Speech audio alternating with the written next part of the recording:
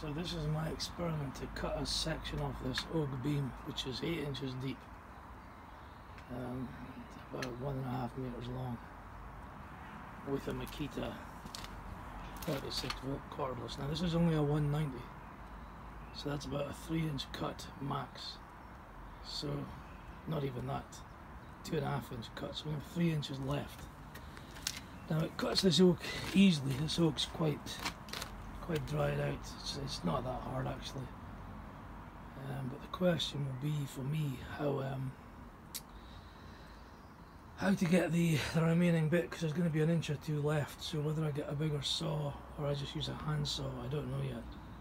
But it's going well so far.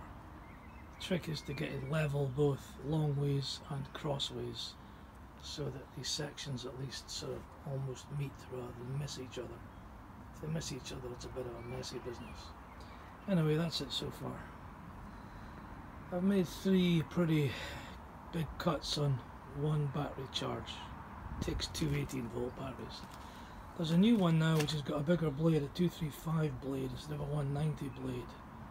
That would give me an extra inch or 2, and that might just be enough to do it. They also do an electric one that's 270. That would easily do it. That's a 4-inch cut, so that would be perfect. But I don't know if I want to buy a huge corded tool